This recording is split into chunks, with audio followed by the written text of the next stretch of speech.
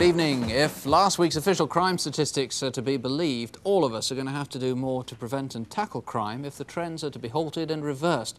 Well, last month, at least 1,000 viewers did just that. They rang to help, and if you see something tonight that you recognise, the detectives and BBC researchers here are waiting for your call. And here's the number, 01811 8055.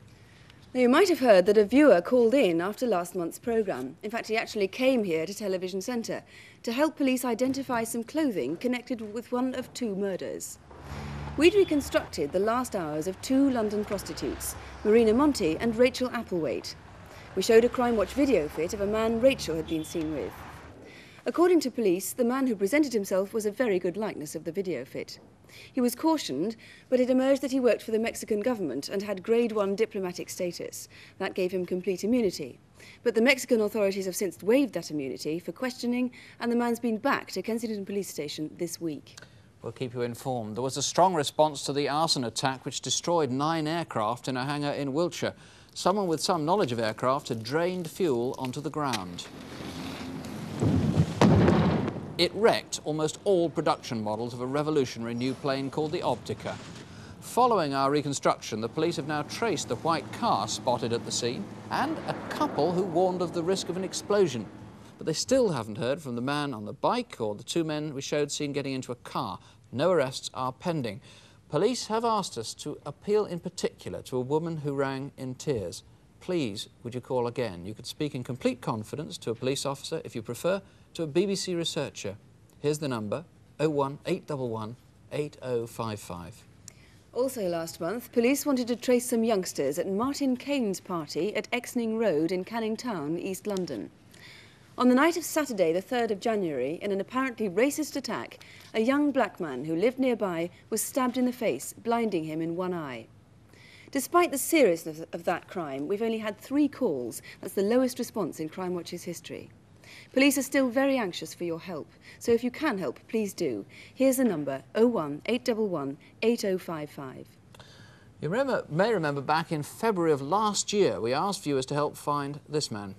Desmond Quigley was wanted in connection with the murder of a 70-year-old Lancashire antiques dealer, John Ward. As a result of 2 calls from Crimewatch viewers, police arrested Desmond Quigley in Warwickshire 6 days after the programme. He was charged with murder, and after trial last week at Preston Crown Court, he was sentenced to life imprisonment. Finally, remember that burglary we featured last month at Leigh-on-Sea in Essex, in which a man lost a lifetime's collection of antiques? Well, we've just heard tonight that as a direct result of a viewer's response to our reconstruction, 2 men have been arrested today, and a substantial amount of the stolen goods have been recovered. Well, now the first of tonight's cases. It's a callous and apparently motiveless murder. Eddie Owusu was an attendant at one of the national car parks in London.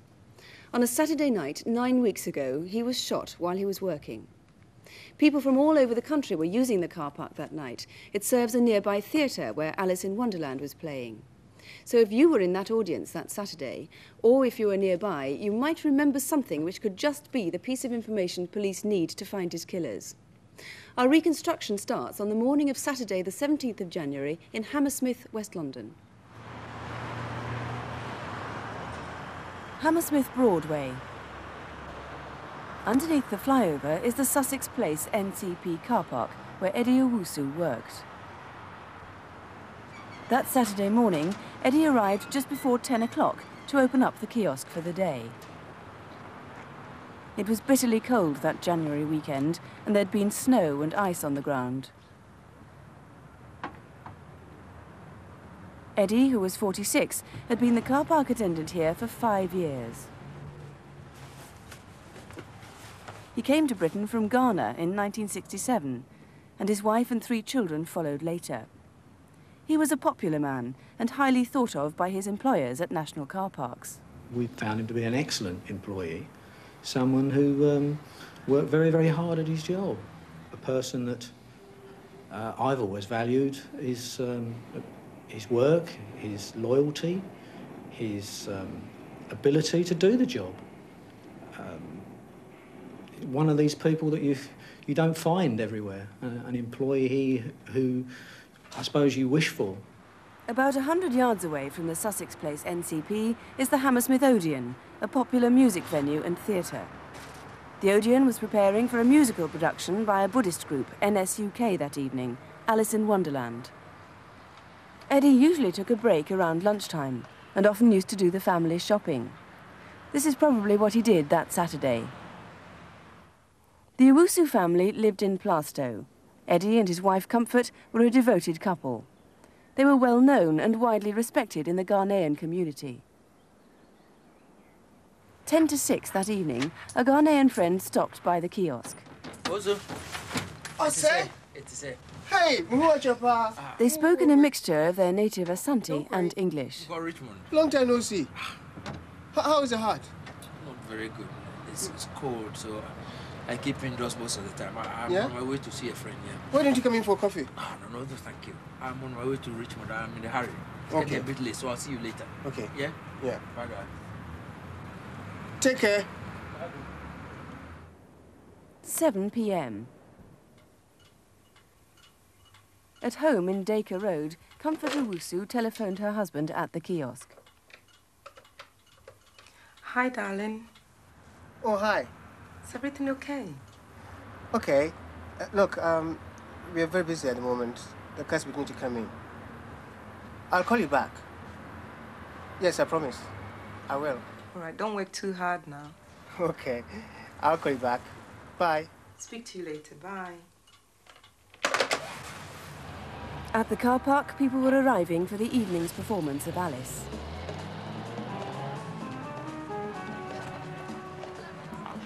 Followers of NSUK had come from all over the country. The show was due to start at 8 p.m, but it wasn't until 8:20 that it actually got going. And outside, a few cars were still arriving at the Sussex Place car park, as late as 9:15. Hammersmith Bridge Road, the bus stop for the 9, 33 and 72 buses. Waiting there were Ian Mole and 3 friends. Walking towards the bus stop was this man, Neil Blackgrove. He thought the noise was a car backfiring in the car park. Ian thought it was a shotgun. Go and get the police! He ran towards the car park kiosk. Eddie Owusu was lying on the ground, bleeding heavily. From the road, Neil saw 2 figures weaving between the parked cars. The one wearing a duffel coat seemed to be tucking something into the front of it. He watched as they ran from the car park across Hammersmith Bridge Road. A car heading towards Hammersmith roundabout hooted at them as they dashed in front of it. They ran towards Angel Walk and disappeared. The door of Eddie's kiosk had been stove in, but there was still money lying on the counter. At home, Comfort was never to get that call from Eddie.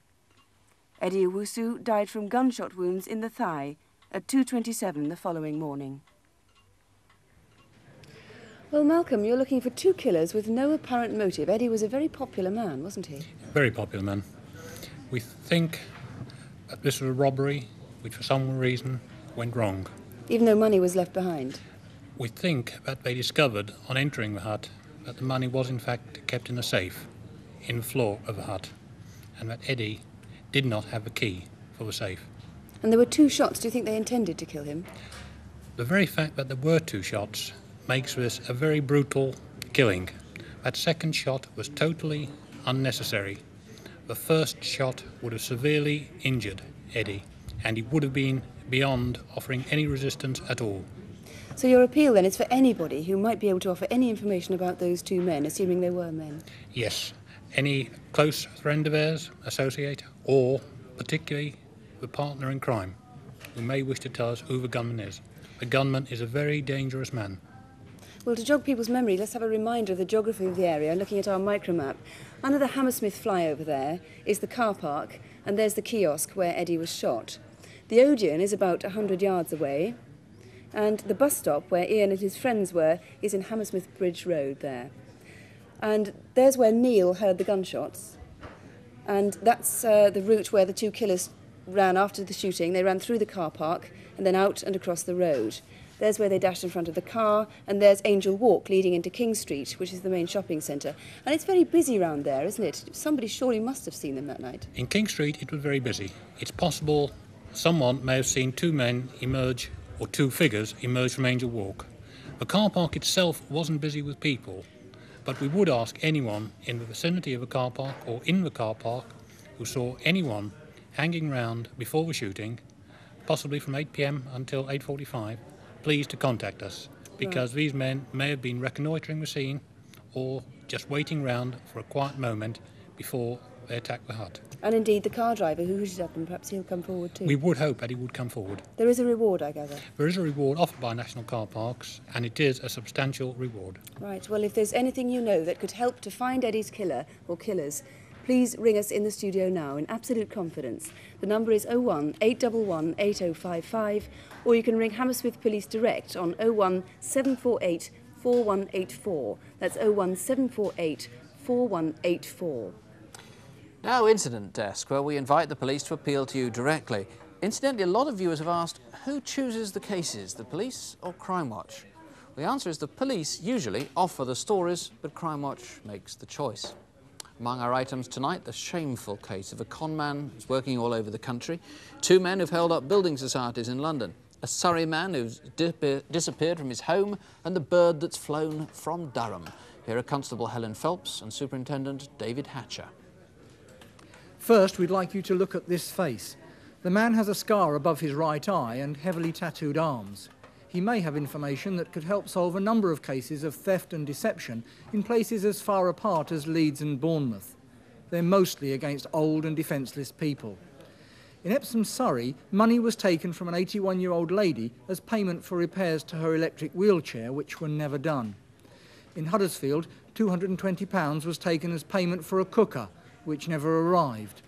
In London, an 88-year-old lady lost 2,000 Deutschmarks saved for a special eye operation in Germany. Even one of us was fooled. A foreign police officer was offered accommodation in London while he was visiting his sick wife in Bart's Hospital.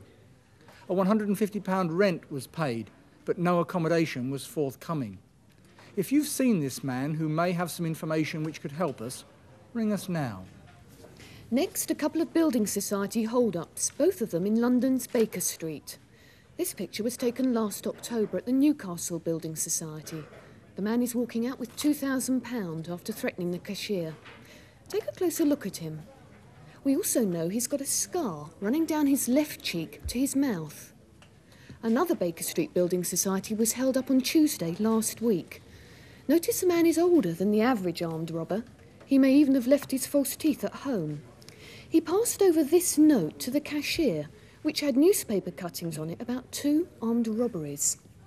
In fact, the robber was forced to leave empty-handed, but 3 days later he phoned the building society and threatened the staff. We think he was also involved in an armed robbery at Ciro Pearls, the jewellers in Old Bond Street, London, in January. This time he got away with £4,000 worth of gold jewellery. Staff from both the building society and the shop say he had a slight Scottish accent. Look at him again, and if you recognise him, please give us a call. Next, we'd like your help to find Stuart Curnow, who's probably alive but might prefer us to think he's dead. Last December, Mr. Curnow's wife Winnie was found dead at their home in Streatham, South London. Forensic tests failed to find what caused Mrs. Curnow's death. But when officers called at their home, they found a suicide note, not from Mrs. Curnow, but from Mr. Curnow. We've since discovered that he spent the next 4 days at hotels in London and Bournemouth. On the 4th day after his wife's death, Mr. Curnow sent his Bournemouth hotel bill and his passport to a police station, together with a second suicide note.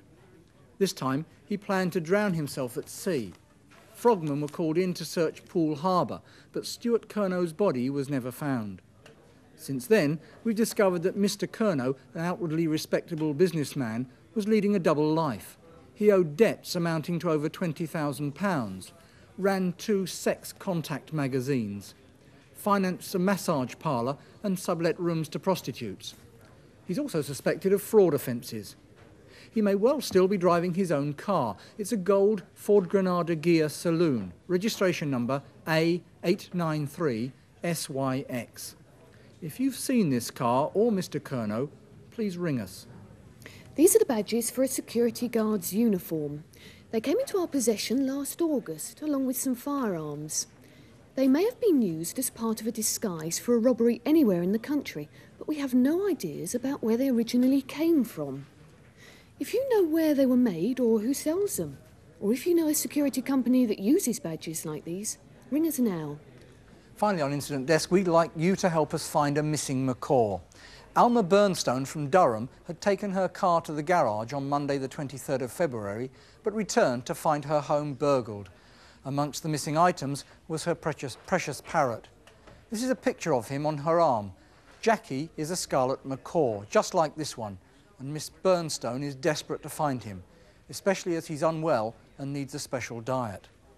Apparently he says several words, including "Hello there," "Jackie's a bad lad," "Where's Alma?" and "Shut up."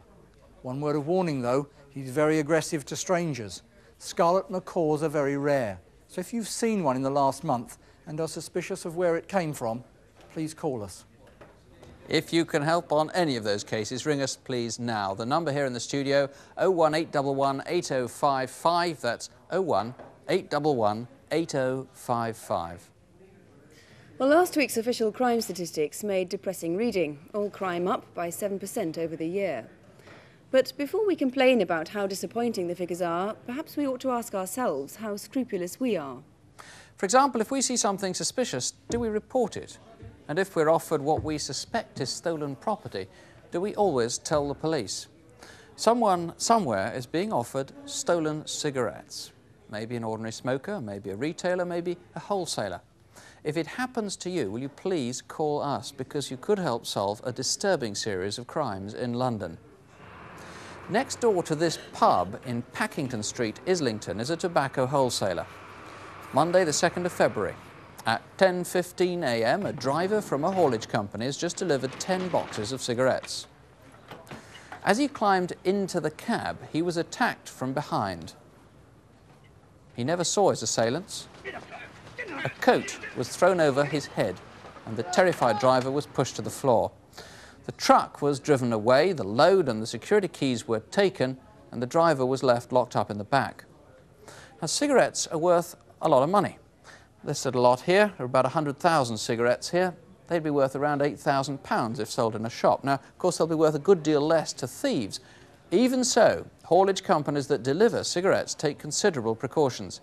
For example, their lorries are fitted with radios and with very sophisticated alarm systems. So the attack in Islington almost certainly involved detailed knowledge. Now, when another similar attack happened 10 days later, and then another, police came to believe they could be looking for a single organised gang. York Way, near King's Cross, on Thursday the 12th of February. It's just after 7:10 in the morning.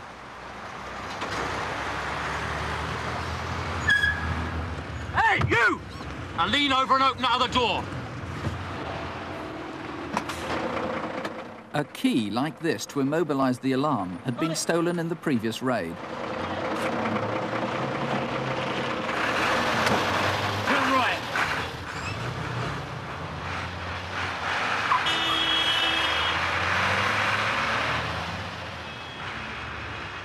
A few hundred yards away, the driver was forced to stop. A third villain, possibly armed, bundled him into the back of a dark transit-type van.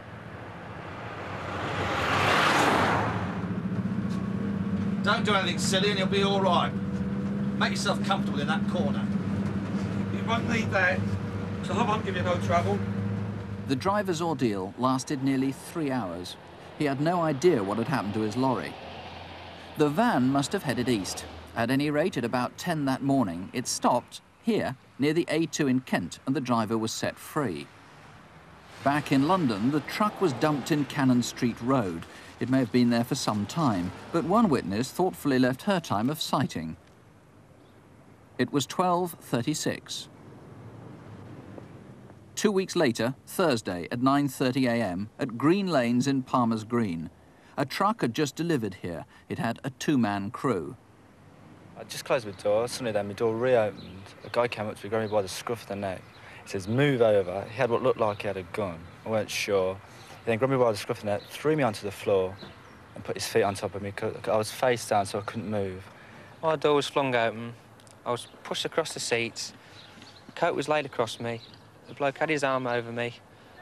And as we moved off, I was upset. And I said, I'm going to lose my job for this. He said, oh, I said, don't worry about it. It happens all the time down here. He says, there's a lot more companies done. He says, a lot more going to be done as well. Indeed there were. 5 days later, Tuesday the 3rd of March at 10 to 8 in the morning. This is the junction of Essex Road and the new North Road in Islington. The driver needed to unload where the blue car had just parked.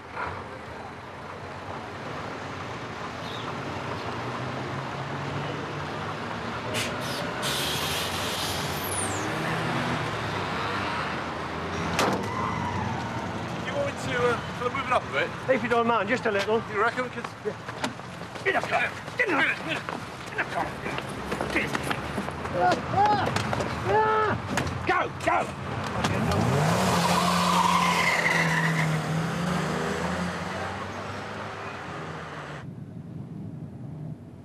Laburnum Street in Hackney is 5 minutes away. This disused warehouse backs onto the canal.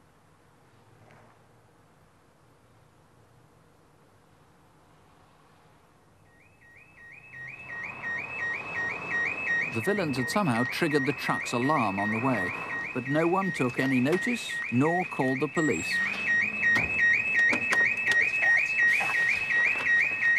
As the driver was dragged out, he noticed one villain's neat white trainers and a white Luton-type van.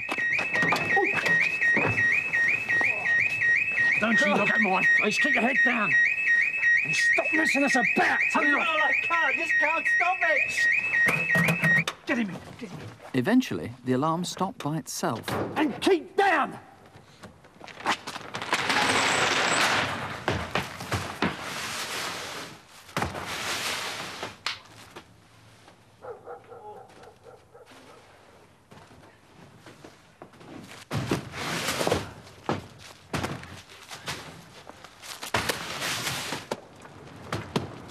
Oi! Going for another van. Stay there and keep your head down. You're being watched. Stay there.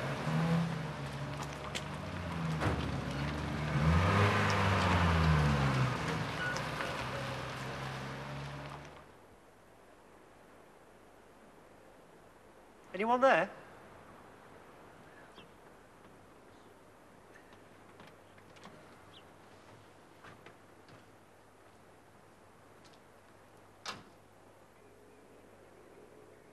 Where the bloody hell do you think you're going? Get it back in that car, you bastard! Get in there! Oi! Get it!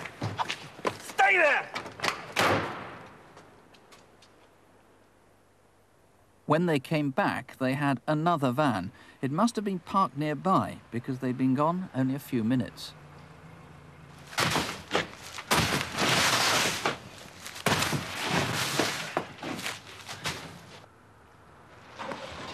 Now, put the keys in the seat. Stay there for half an hour. See you again.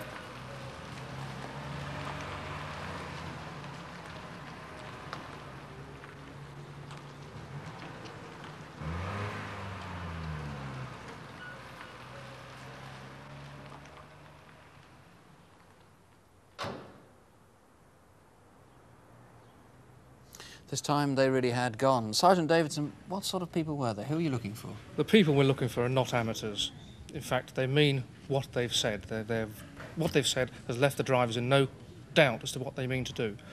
They're all white, aged 35 to 45, and at least on 2 occasions, one of them has purported to be an Irishman, if not an Irishman. Now, they've purported to have guns, but no one's really quite sure, are they? That's right, and in fact, they've only shown them briefly, just for a few seconds, and never needed to use them again. So maybe they shouldn't have taken them out in the first place. They could have saved themselves long prison sentences. Indeed. Sergeant Powell, are these all definitely linked? Yes, they are. I think from where they happened and the area in which they happened and the methods that they used, all of them in North London initially.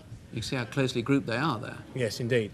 But coincidentally, although we had a driver dumped in South London, we had, on the day we were filming, another hijack which took place in Greenwich.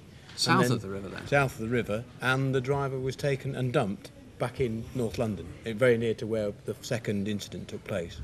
Now, because so many cigarettes have been stolen over those 5 raids, there's a huge reward accumulated. Yes, indeed. The tobacco companies want to put forward £50,000 seeking information as to the perpetrators and, of course, hopefully to recover the load. Now, Sergeant Davison, what sort of people? I might say the reason there are 2 of you here because, of course, 2 CIDs are involved. There have been so many crimes. What sort of people might reward? Who are you looking for? Well, as you've seen by the reconstructions, all these robberies have happened busy times of the day, busy parts of London. So therefore there would have been people about, going to school, going to work, stuck in traffic, idly looking through windows, things which may have seemed to be horseplay, for example, the drivers being bundled into the car. They might have just not taken out of their mind for the time being. But hopefully these reconstructions will have jogged their memories, and therefore we are saying to them, you may well hold a vital clue which could give us the information we need to build up a better picture and trace these people. And indeed, they may well be entitled to this reward. I was going to say, even a tiny piece of information from them, if it helps to catch somebody, recover some goods, they could get a substantial share of reward. Absolutely. Where are all these cigarettes now? There's an awful lot of them. Should we be looking at individual smokers? They'll be looking at their own cigarette packets, corner shops, wholesalers? Where? No, I don't think we're looking for the individual smoker. I think we're looking for a large outlet, somebody capable of handling a lot of cigarettes. So if somebody who's working in a pub, or for a wholesaler for that matter, thinks that his or her boss maybe has got some cigarettes on the cheap, they too could claim a very, very big reward. Yeah, and somebody like that would be very interesting to talk to. They may well have seen something coming into their particular place of employment, which is, yes, very... OK, there's £50,000 at stake as a reward there. If you can help find the robbers or the cigarettes, please do call the detectives here in the studio on 01 811 8055. If you prefer, you can call Albany Street Police Station direct. That's London, 725 4551, and you can see the alternative numbers there. That's 01 455 1 2 3 4 or 5. Well, we have an Aladdin's Cave in the studio again this month. Stolen treasures from all over the country which have been sitting around in police stations waiting to be reunited with their owners. Perhaps something's yours. Here with everything from figurines to fireplaces is John Bly. I don't think we've ever had any fireplaces before, but it's certainly something you'd miss. Have a look and see if you recognise any of these, especially this one, the French style, which is a marvellous example. And befitting any fine mantelpiece, of course, is a good pair of candlesticks, and you won't find better than these. They're cast silver, made in the 1760s by one of our leading makers of the time, Ebenezer Coker. I suppose they're worth about £2,500 today, and the hallmarks inside bear witness to their authenticity. But, oh, they're so beautiful, they really are. Anyway, as usual, we've got a collection of oriental pieces, some superb, like this chap here, little Japanese man with a bonnet tied under his chin with a little Sloane Ranger knot. I think somebody might recognise that. And we've got a couple of Netski here. There's a good chubby one, a nice little working model, rounded edges, nice soft feel to him. And this one looks very grand, but I'm afraid he's a fake. You see nasty rough edges and saw marks where it's been cut off. Over on the front, we've got the most wonderful example of Sèvres porcelain, that vase, a massive example on its original ormolu base. Now, that might have been a disappointment for someone at some time. It has a date of 1643 on the front, but that alludes to the panel, not to the date of the vase, which is some 200 years later, made about 1850, but worth still best part of £3,000. Now, we've got 2 lovely ladies from the Art Nouveau period, but sad as I am to go past them quickly, I'm going on to look at this marvellous desk. This, I suppose, is one of the best pieces of furniture we've had. It's Dutch. It's a cylinder fall desk, 19th century. The front of the cylinder is covered with marquetry and this extraordinary panel of branding, which again, I suppose, another £3,000 piece. But we're going to finish on some silver. Now, here's a marvellous service. It comes from the revival period of the 1830s, the Rococo revival, still the age of elegant living, when instead of dashing out to the kitchen to fill the pot, you could actually do it from the table. And you pulled the pin out of the kettle and filled it up like so. Very smart. But we have to end on a sad note, I'm afraid, because that lot is worth £5,000, but it's much more hurtful to see things which are of no real commercial value, but sentimentally irreplaceable. A presentation bowl here inscribed Fastnet Race 1937, 3rd prize, and a cigarette box with 4 sets of initials and 4 different dates. The last one, CST 1962. You know, it really would be nice if we could trace the owner of those. And if there's anything there that you recognise, here's the number to the studio, 01 811 8055. That's 01 811 8055. Our last case tonight is unusual in that the police know almost everything there is to know about the crime, except the names of the gang who committed it. It's a particularly vicious armed robbery on a security van on Merseyside. 3 crucial events led up to the attack: the theft of a set of car number plates and then the theft of 2 vehicles. The robbery itself took place on Thursday the 19th of February, but our reconstruction begins exactly a month earlier, on Thursday the 22nd of January, in the Speke area of Merseyside.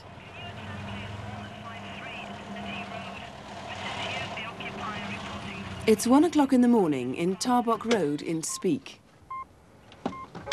2 policemen patrolling the area noticed a red Ford Sierra with missing number plates.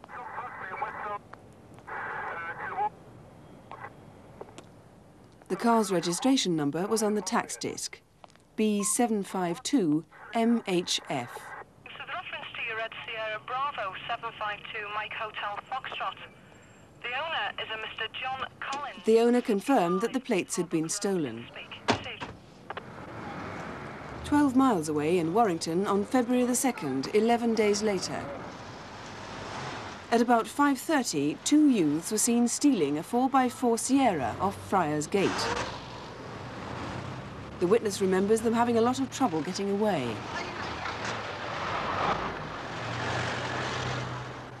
Police made up this identikit picture of one of them. 2 weeks after that, another theft. Residents of Oak Vale council flats in the centre of Liverpool saw a post van drive into their car park. It had been stolen from the Wellington Road post office depot only minutes before. Closely following the van, witnesses reported seeing a large white car.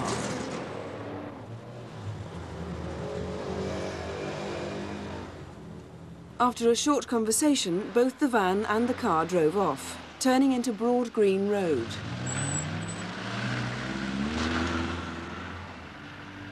About 2 hours later, the van was back. It stayed there for the rest of the night.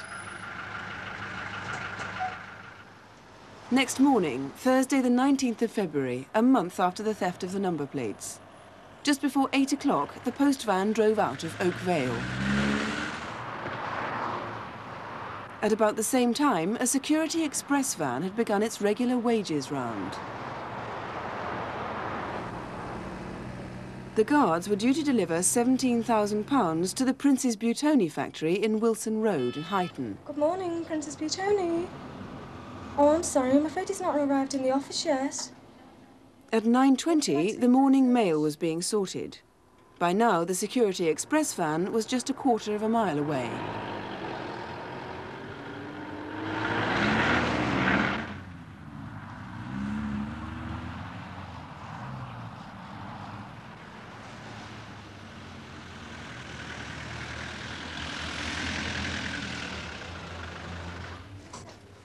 The clerk thought the post van must be bringing a special delivery.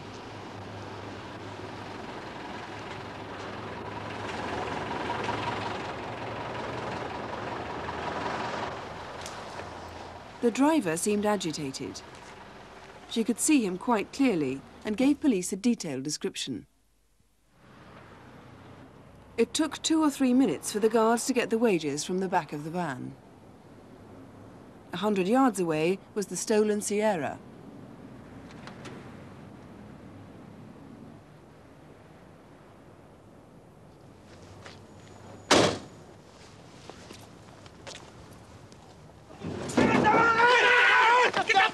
Let go of the money, you bastard!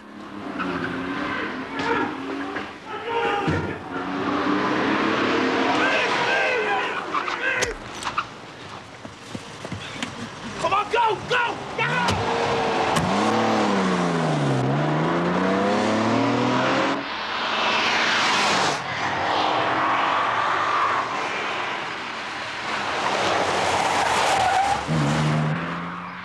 The getaway route was 7 miles long and chosen to avoid the busy roads.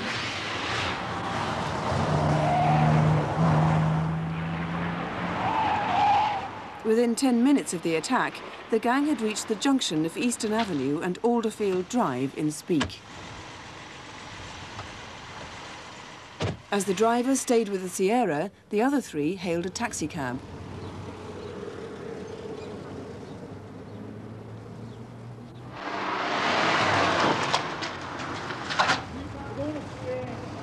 Police believe the driver may then have panicked and decided to abandon the Sierra.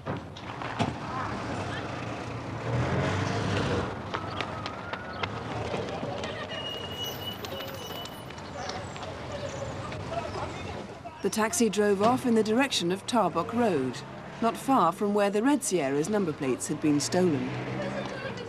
Well, Tony, those security guards were very badly injured, weren't they? How are they now? Yes, one of them's still off sick, actually. As you've seen from the reconstruction, it's a particularly violent attack on these men, and I'm appealing to anybody out there who knows anything about it. And there's no doubt by now, certainly in the Speke area, there will be people who are well aware of the identity of these men, and we're asking them in confidence, obviously, to give us a ring up. And I would add that there is a reward being posted now. Right. Well, to recap, let's quickly look again at our micro map here. There's Tarbuck Road up there, where the Red Sierra's number plates were stolen in the first place. Then there's Oakvale Council Flats, where the post office van was left overnight. There's where the Princess Brutoni factory is in Huyton, that's 7 miles away. And the White Sierra was parked just a short distance away waiting. And then the getaway route took the back roads towards Speke, where they abandoned the White Sierra and hailed a taxicab. There's the taxicab. Black cabs are actually rather unusual around that area, aren't they? So perhaps we might find the taxi driver. We're hoping to. We do have a description of the taxi driver. Roughly he's about 50 years of age, believed to be quite tall from the way he was sat in the van, possibly wearing glasses. So we are appealing to that particular taxi driver to come forward, yes. With their baseball bats, they weren't exactly inconspicuous, were they? No, they weren't, and he would be well aware of it.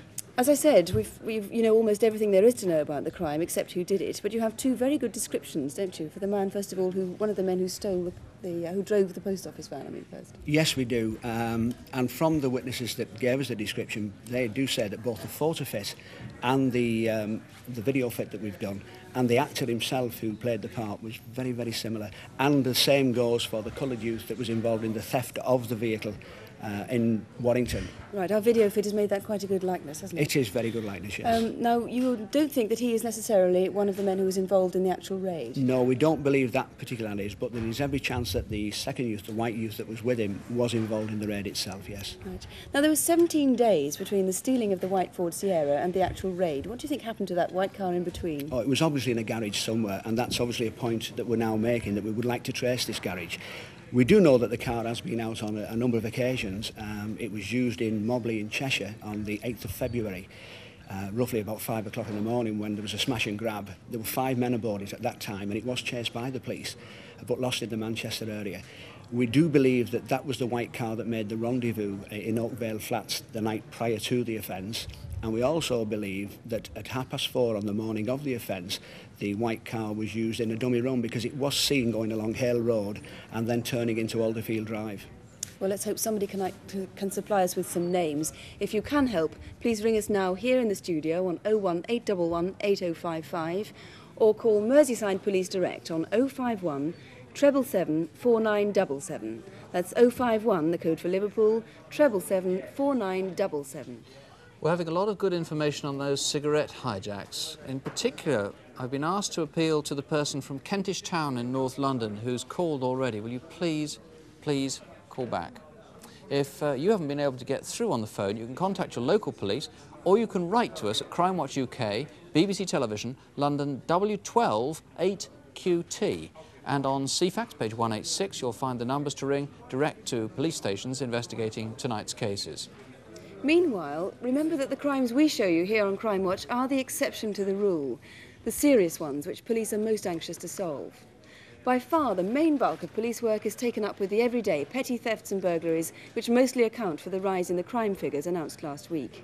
And it's those very crimes and steps you can take to prevent them that BBC Radio 2's Crime Check Week will be concentrating on starting next Monday. They're going to have features and interviews throughout the week on home security, car thefts, insurance claims, victim support schemes and so on. And there's a comprehensive free Crime Check pamphlet if you send a stamped self-addressed envelope to Crime Check, BBC 2, Radio 2, London W1A 4WW. Or you can pick one up at any main post office from next Monday. Our phone lines here to the studio will be open till midnight. We'll be back with the Crimewatch update immediately after question time at 20 to 12. If you're not staying up till then, don't have nightmares. Please do sleep well. Good night. Good night.